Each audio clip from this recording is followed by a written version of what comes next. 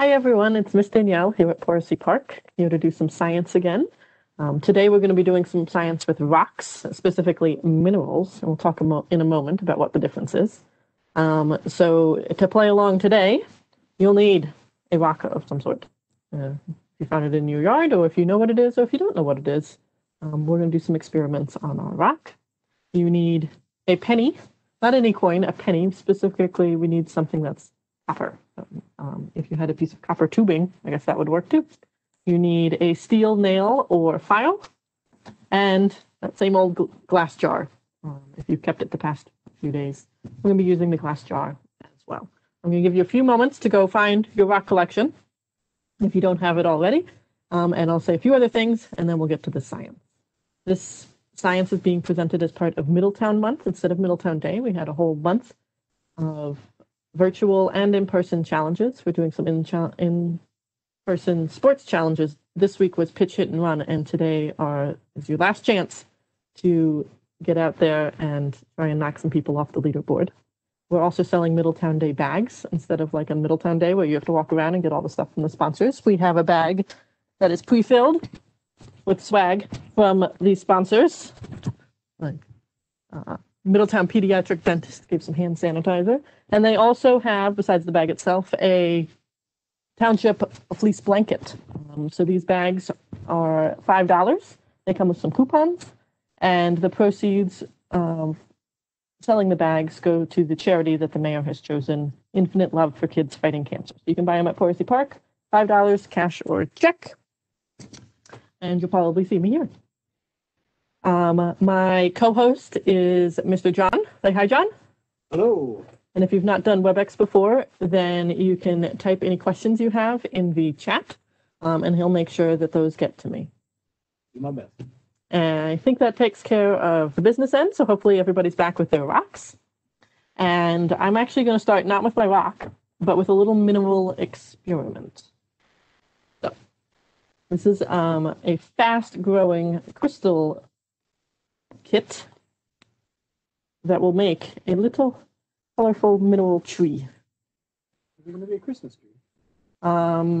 If you have one of those like 60s pink trees or blue trees, it's not going to be bright green. Okay.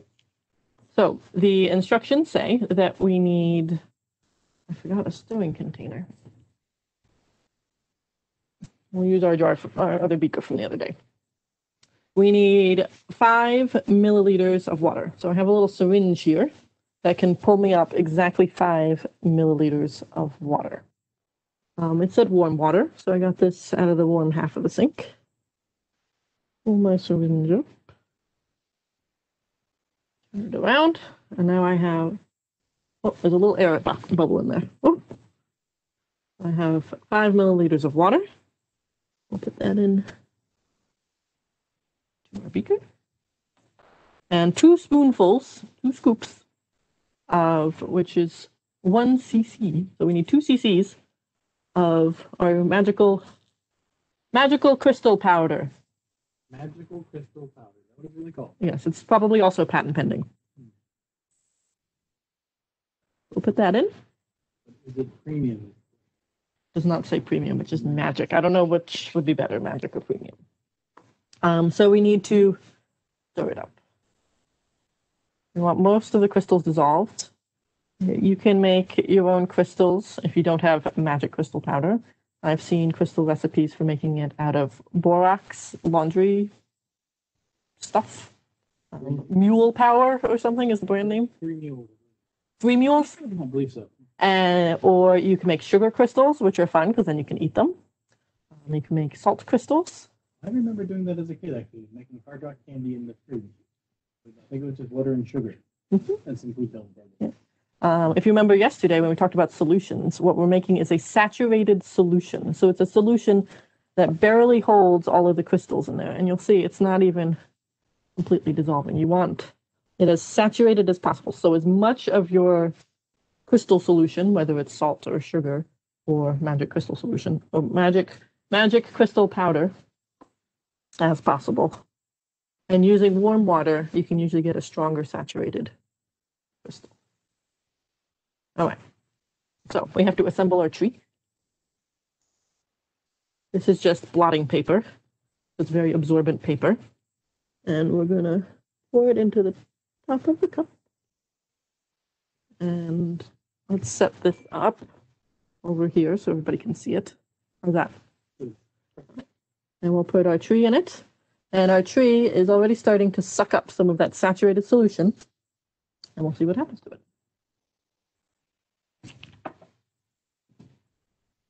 All right, while we're waiting for that to go, because it's up there with watching paint dry, we'll talk a little bit about minerals. So crystals are the shape that some minerals can take, and some minerals make really pretty crystals, like hopefully our tree, and some don't really make pretty crystals. And that's one of but crystals are just describing the minerals. Minerals make up rocks. So rocks can be combinations of one mineral or multiple minerals, and how they combine through the different geologic processes makes different rocks. So what we're talking about today are minerals, which are kind of the ingredients of rocks. So geologists have lots of different ways to identify minerals. Some we just might recognize, like diamonds is one that's well known, or quartz. So the nicer minerals, the ones that make really pretty crystals, are often used in jewelry. Some metals are also minerals, and our bodies even need minerals. When we eat things that are fortified with vitamins and minerals, those macronutrients help our cells be healthy. There's lots and lots. There's like over 2,000 different types of minerals. There's one for every letter of the alphabet, even Y. You're saying we don't eat rocks, because remember, minerals are the ingredients in rocks. So don't go out chewing rocks. So that'll hurt your teeth. So don't go out eating rocks. No. Got it. Not a good idea. No. So we're going to try and identify a couple common minerals today. And there's different things that we can look for. Oh, I forgot. I wanted to show you our painting from the other day. This has nothing to do with minerals. Didn't that turn out pretty? It really turned out nice. I really like this part. Isn't that pretty where those colors mixed together with the different balloon bubbles? Painting by bubbles should be a thing. That was yesterday's video, so check that one out. All right. We are going to identify some different minerals. So I have some different minerals here.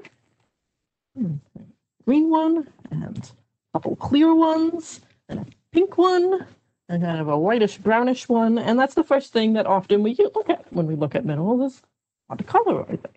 And color can help you identify what the mineral is. It isn't, the same mineral can come in different colors, however. So we need other properties as well. So for example, you might have, if your parents buy fancy salt, you might have pink salt. And so this is still salt, but because of other trace elements in it, in this case, a little bit of iron, it turns pink. And then this is Hawaiian salt. And so it's got this reddish color from all the volcanic activity out there. Some salts are almost, this is from France, it's called Brittany Gray, and it's almost got a greenish color. And then there's even black salt. So this is from Cyprus, called Cyprus onyx salt. And because of the presence of some charcoal in there, it's got this really black color. So these are rocks that you can eat. You can eat some rocks. But it doesn't mean you can eat every rock. Just like you can eat some plants, but you can't eat every plant. You got to know what it is. You got to identify it. No, let's just not eat. So color is one thing. Another thing that we can test is what color it streaks as. So these are two pieces of ceramic, and that's what you do streak tests on.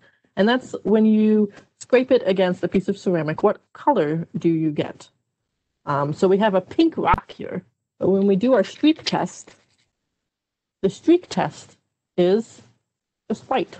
And that's why we have two, because if I did the streak test on the white, you don't see anything. So we do our streak test on both. So our pink one, our pink mineral, I just wipe it off with a little bit of water. Kind of like cleaning the blackboard. Our clear mineral, also made of white.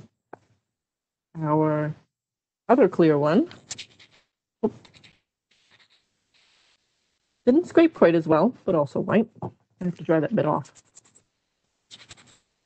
Our brownish mineral, or white, and our green mineral, white. So even though the minerals are different colors, they're streaking the same color. So let's test our mystery mineral. You see anything? I don't see anything. That's why we need the white one too sometimes. What color is our streak test? Black. Black. And streak tests are generally black or white, despite the many colors that minerals come in. We can look at our rocks and think if they are shiny, like these ones are pretty shiny, or if they are dull, not shiny, like these minerals. We can look at the shape. If they form really pretty crystals, we can look at the shape of the crystals. So we have two clear minerals here, but they must be different because look at the different shapes that they form. So this one forms a kind of rectangular prism, and this one forms something that has 1, 2, 3, 4, 5, 6 sides. So something kind of hexagonal in its sides. And so that can tell you the difference, that there's something different about these two minerals. And then another thing that's really common is how hard the minerals are.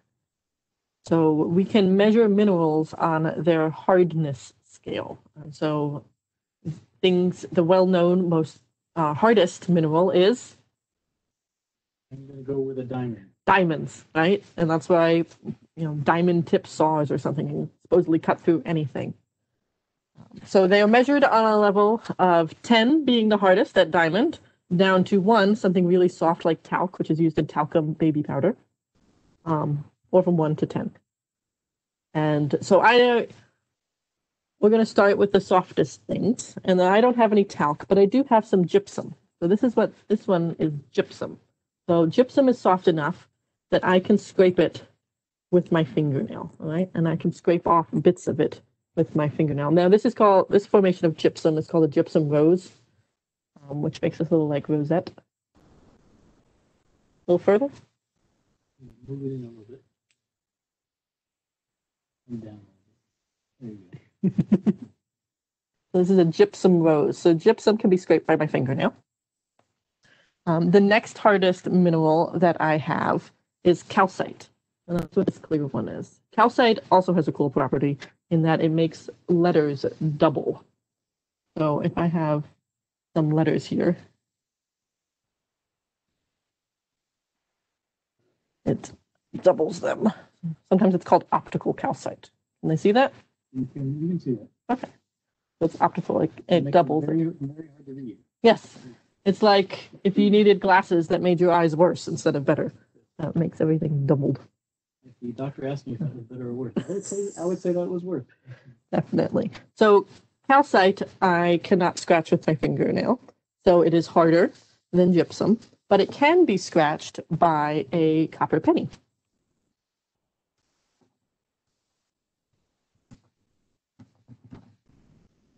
Oh, I can see that very well. I'll try the cleaner side. There we go. You see that little white mark I just made? You can angle it slightly.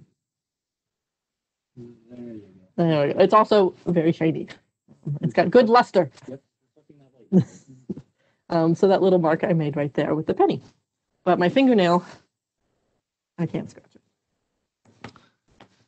Our next hardest mineral is fluorite. And fluorite is so pretty that I wish it wasn't so soft because then you could use it for jewelry, but it's pretty soft. It can't be scratched by my fingernail and it can't be scratched by the penny, but it can be scratched by a knife. So our box cutter from the other day.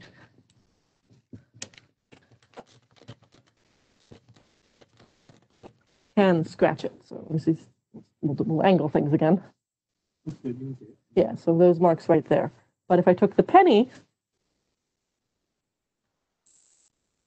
I don't know if you can see this, but the penny is softer. So instead of scratching the fluorite scratched the penny, and that's why you can see there's a little bit of brown there.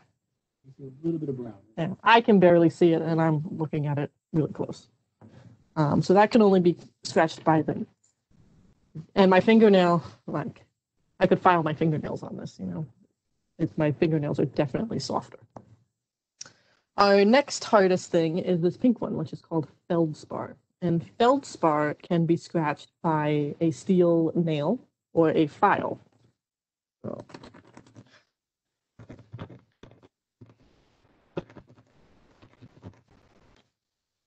Yeah. Some white marks there. That's where I just scratched it. Okay. So some white marks. But it will not be scratched by the knife. It makes noise, but it's not being scratched. So, and the penny doesn't do anything. My fingernail doesn't do anything. And so we are measuring our things on hardness. Calcite, I'm sorry, this last one is quartz. See, those clear ones get mixy. Is quartz, and it won't be scratched by anything. It won't be scratched by my fingernail. It won't be scratched by a penny. It won't be scratched by a knife. I can't even scratch it with this nail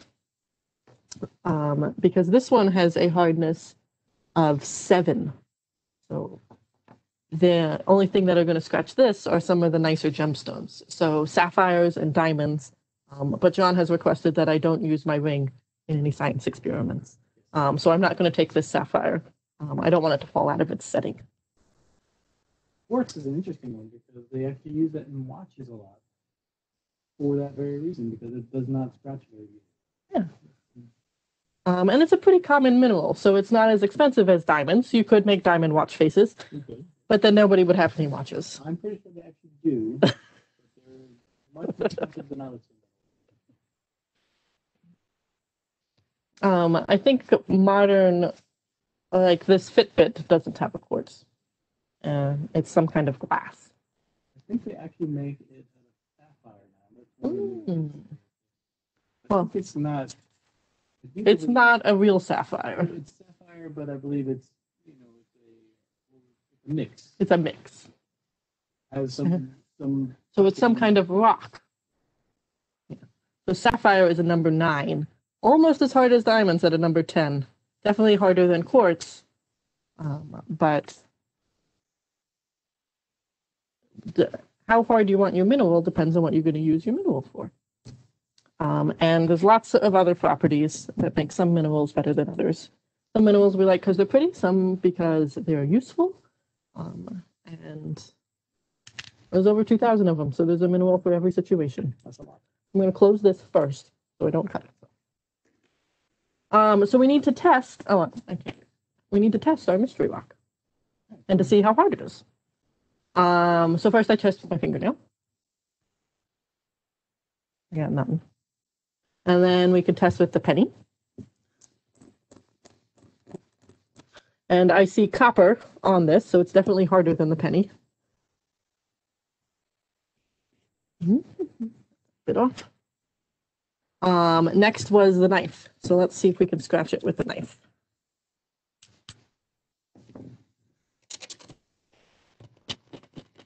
Nope, I can't scratch it with the knife.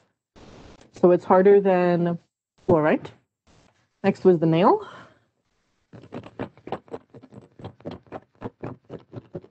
I can almost scratch it. Yep, I can scratch it with the nail. So it is the same hardness as feldspar. So it's somewhere between fluorite and feldspar. So it's probably about a 5, the same as the mineral apatite, which is like a kind of a funny name. I don't think it is apatite because this picture of apatite has a brownish reddish rock mineral, and ours is black. But it's the same hardness, so a hardness of 5 is some more data. So it's a black mineral. It has a black streak. Its luster is kind of dull, and its hardness is 5. So that's 4 things we already know about this mineral. Let's move our tools out of the way. Checking on our crystal. We have little tiny crystals right here. right on the tips. They're starting to form. It says it takes 15 minutes to 3 hours. I will not be here 3 hours, but I'll make sure to take a picture and we can check it on it tomorrow as well. Move our hardness rocks out of the way. And the next thing we can talk about is the density. So density is a formula that talks about how big something is and how heavy something is. So I could have two things that are the same size. I could have a bowling ball and a balloon that are the same size. I could have a bowling ball that was about this size, but the bowling ball is going to feel a lot heavier and it's a lot denser, even though for the same size. It has a lot more weight for the same volume. So density is a formula that it talks about its weight or how big it is. Right. John, yes. Do you know what's heavier, a pound of rocks or a pound of feathers? I do know the answer to that. They are exactly the same. So we don't just talk about weight, we talk about density as well. And the rocks are much more dense than the feathers for the same volume. So to measure density, to figure out volume, we can actually use some liquids. So I am going to start with this. Looks like it's already pretty good. It's right at 50 milliliters of water. All right, and I'm going to put my rock in there, and the rock is going to take up some space, and it will move the rock is going to take some space, and so it's going to move that level up. So instead of at 50, where are we at? No, this one's a little confusing because it's got the numbers twice. So instead of 50, it's at 60. Let's let it settle. A little under 60? I think it's a little under 60. We're roughly at 60. Okay. Well, let's say it's at 58. We'll do a little math. Where'd my marker go? You have to toss it. Just the marker, not the pen. So we were at 50, and we were a little under 50, so let's say 58. So to find out the difference, 58 minus 50, we start with the ones. 8 minus 0 is 8. 5 minus 5 is 0. Or 50 minus 50, when we do the tens, is 0. So it is 8, and then the unit on these is milliliters. So we have 8 milliliters, this is the abbreviation for milliliters, is our volume. So we'll put it here, 8 milliliters. And then we need to know its mass. Mass is its weight. So we'll get our rock back out. If you probably don't have one of these at home, but you might have a liquid measuring cup, or you can make your own out of a glass jar. Start with maybe a tablespoon of water and make a mark, and then add another tablespoon of water and make a mark, and another, and you can make your own graduated cylinder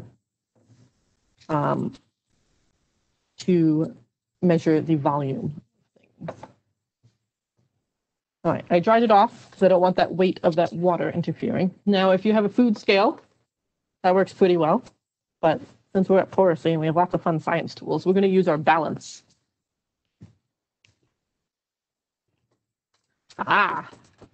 Cool.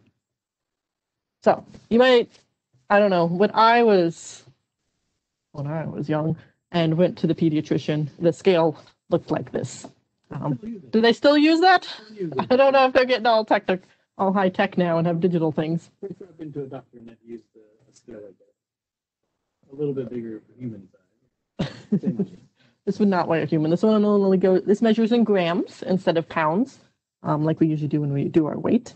And it goes up to 610 grams. And I'm pretty sure people weigh more than 610 grams. So the way it works is that with nothing on it, this is kind of freely floating and hovers right around 0.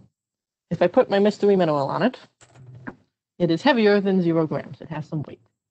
So we start by moving the ones over. And it weighs more than 10 grams. So we'll put that one back to the beginning. And then, confusingly, the 10s are back here. So there's little divots that mark it by 10. So let's see if it weighs 10 grams. It weighs at least 10 grams. See if it weighs 20. Yep. 30. Yep.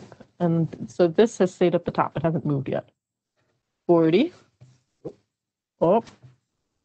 So it sinks to the bottom. So 40 is just a little too high. So we're going to put it back at 30. And then we're going to add grams one by one. Until, actually, I'll do it this way so you can keep an eye on this. Let's see if this moves.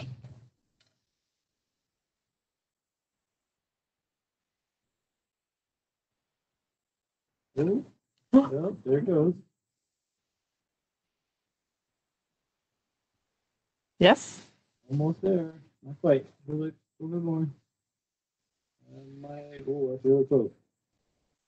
Yeah? Pretty close right there. Yeah. What are we at? Oh, so we had 30 was our 10s, and then 8 was our 1s. So 38 grams is our unit.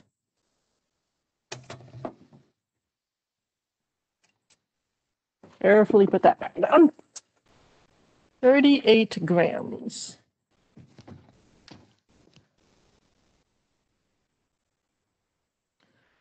So our density is 38 grams divided by 8 milliliters.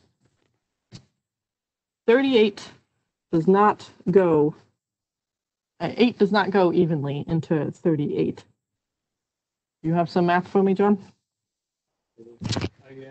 You have a calculator. We could do long division, but I think that's a science lesson for another day. So 38 divided by 8 is equal to? 4.75. 4.75. So 4.75 grams per milliliter. So for every 1 gram, 4.75 grams, it takes up 1 milliliter of water. So this is our density, 4.75. Now rocks use, geologists like to use something called specific gravity, but that's just a relation of what you measured it in. We measured ours in water, the specific gravity 1, so it's 4.75 divided by 1, which is still 4.75. But you can measure the volume in different liquids because some minerals are a little trickier. You know what the one rock is that floats? There's one rock that floats. Unless you carve a rock into a boat, with a vessel, but just one rock that always floats. It's all science magic. I thought our magic crystal growing experiment is magic. Look at the crystals growing. The answer is no, I do not. I don't know what that is. This is a type of volcanic rock. It is not very dense, pretty light for its volume. It's pumice. Pumice. And it floats. Is that what they sell to use in the shower? It is often used for scrubbing our feet because it's a pretty soft mineral. Remember when we talked like for scrubbing off dead skin cells and stuff? You don't want something super hard. Like you wouldn't want to use sandpaper on your feet. That's too hard. So pumice is a pretty soft mineral, so it makes it a good scrubby thing. And it floats, so you don't lose it in the bathtub.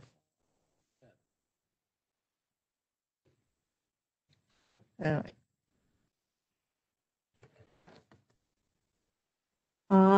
So we did our volume, we did our weight.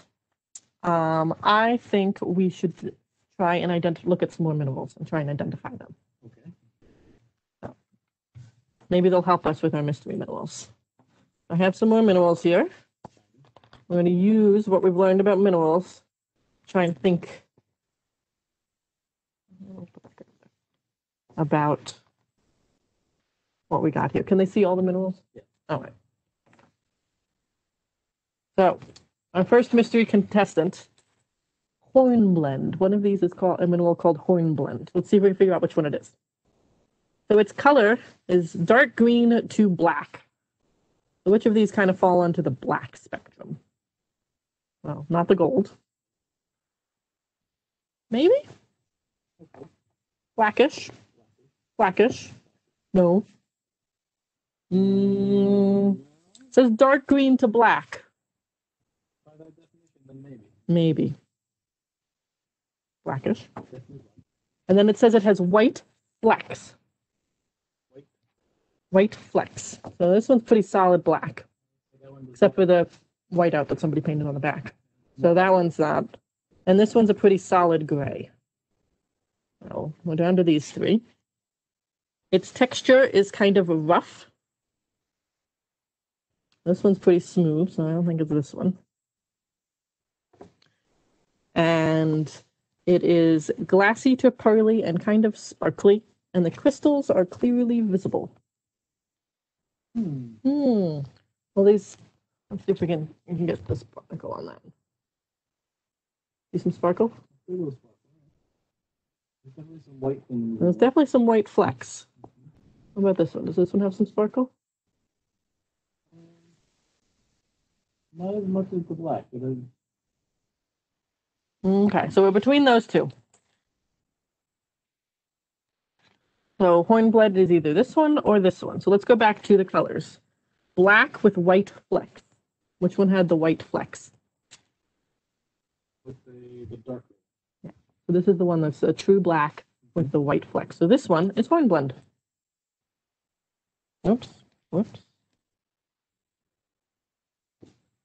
I lost my paper that said hornblende. There it is. One down. Let's see about the rest of them. Our next one is a dark brown and white. It is smooth, metallic, and brittle, and it looks glassy and metallic and flaky. All right, so a dark brownish white. Well, this is black, and this is gray. Brownish and white, maybe. Brownish with white. All right. These ones are really sparkly. Well, it's not a flat texture. This one is green. So we're down to these two.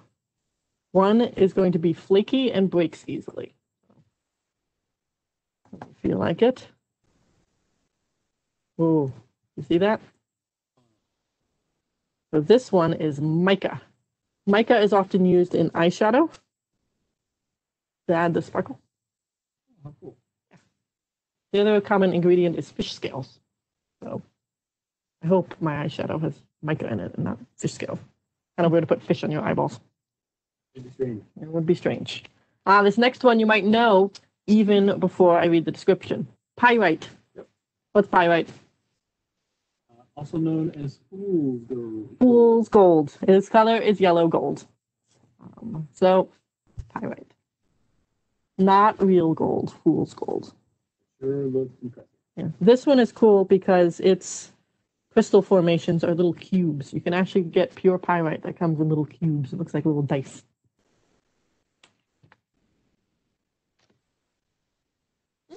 Apparently, if you scratch it, like if you were using it for the streak test, it gives a black streak. It smells like fish. So despite being gold, it leaves a black streak. And it smells fishy. You want to smell it, John? No, I'm good. Oh, fishy. All right. Our next one, graphite. Does that sound familiar? That sounds familiar, yeah. Where do we know graphite from? I believe that is what's used in pencil. So that might be a hint to one of the characteristics. So it's black or silvery gray. Well, we have two black things left. Which one is silvery gray? Yeah. It feels greasy as its texture because it's so like smooth. Gets your fingers dirty, and it easily leaves a mark when rubbed. So, compared to the other ones, like listen how quiet that is. Makes a lovely mark. See why it shows the reason in writing. So it's very soft. The hardness makes it easy to write as a pencil. Our next one has a long name, chalcopyrite. One of these is chalcopyrite. So it is a brassy yellow with purplish or blue tarnishes. It's almost like pyrite, its cousin. It's shiny, it's metallic, and its texture is kind of grainy. Any guesses? I have a guess. Any guess? I think it's the one the farthest to the right. Yep. Because it looks very... Isn't that pretty? It's like a peacock. Yeah. It comes in these beautiful colors. Chalcopyrite. Very pretty. Right. Our next one can come in many different colors, but it's always got bands or stripes. Its texture is very smooth, it's very hard, and its luster is kind of glassy. Any guesses?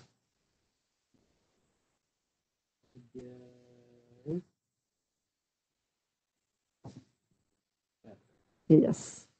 Oh, I don't know if you can see with the light coming through it. I have a bright light on the camera, so I can see these bands, which is beautiful. That's probably too cool. It's very cool. So this is it. This is an agate. And when you get them, they usually give them to you sliced and polished, so you can see all those beautiful circles, almost like the rings of a tree trunk. Our next one is very popular. Obsidian. Now, if I said obsidian, you probably already know which one it is. It is black, it is sharp and smooth, it is glossy, and it is a volcanic glass, pretty much. This is our obsidian. And it breaks like glass, it's very brittle, but it can also get these very sharp edges. You can use them to make arrowheads. The Incas or the Aztecs used to make a weapon out of them, out of these broken bits of obsidian, because it gets very sharp when it breaks, just like glass. Another nickname for it. What's another nickname? Popular in pop culture. What? Dragon glass. Dragon glass? It was used to fight the White Walkers in... I'm sure all of our science kids are very familiar with Game of Thrones. You might know it. It is also classified as an igneous rock, which means born of fire. So it's kind of appropriate that it would be associated with dragons. Which means we have our last one. Hopefully it matches the description. Olive green to greenish black. Yep. Hard and grainy. Yeah, hard. We could get our files out and test the hardness. Luster is kind of pearly and clear to cloudy. And so this is olivine. Olivine is the same as the gemstone peridot, which I think is the birthstone of some month. Not July, that's me. I always thought it was pronounced peridot. Oh, that's because you took French. I didn't. So perhaps it is peridot. Well, I'm not by any means claiming that is the correct way. I always thought it that way. Well, if you want to sound fancy, you can say peridot. And if people look at you funny, then just say, oh, you probably call it peridot.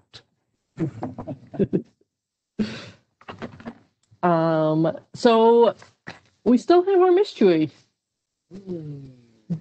mineral to identify. And this is a mineral you can find in New Jersey.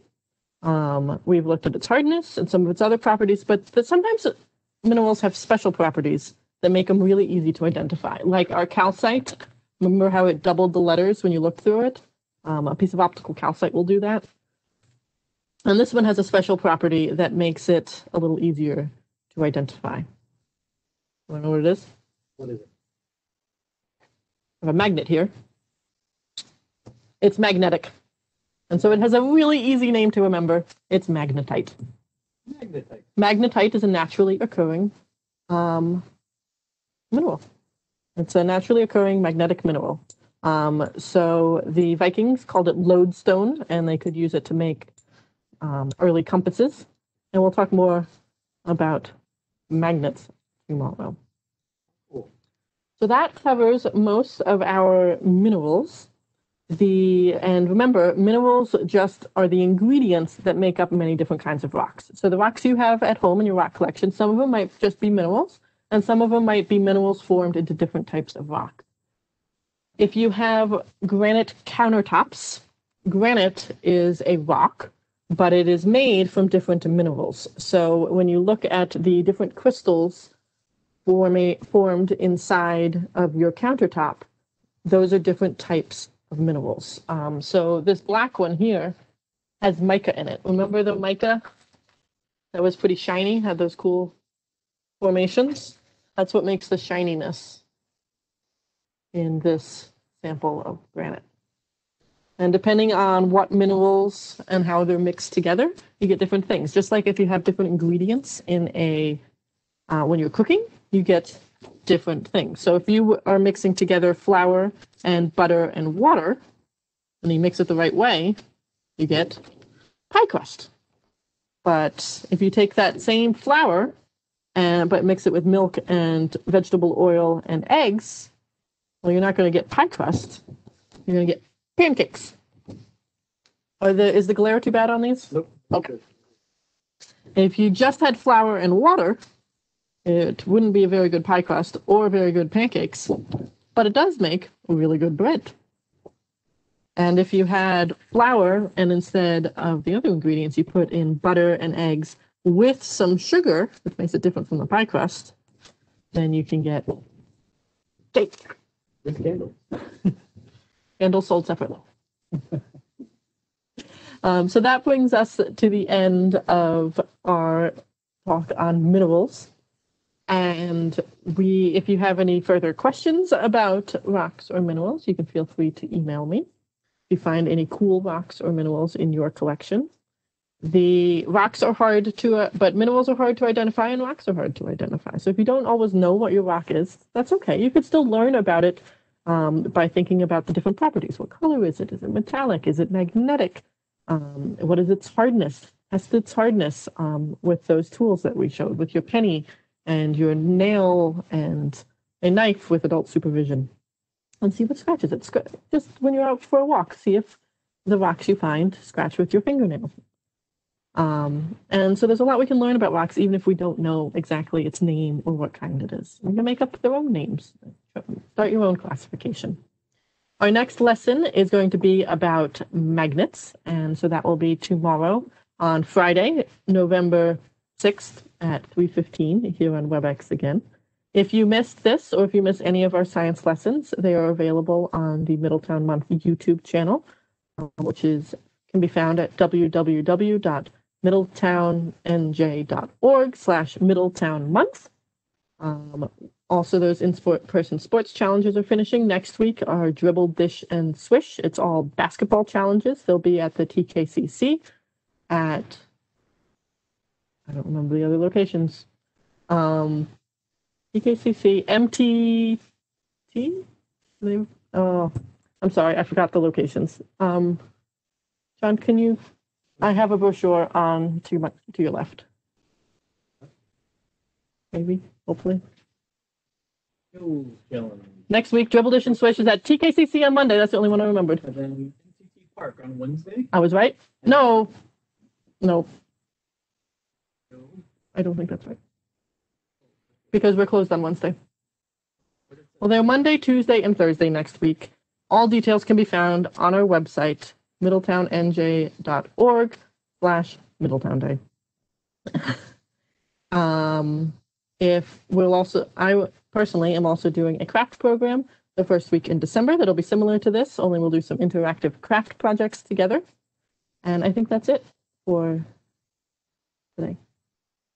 John? I believe so. I believe MCT Park is going to be Thursday. Oh, okay. It's the 11th.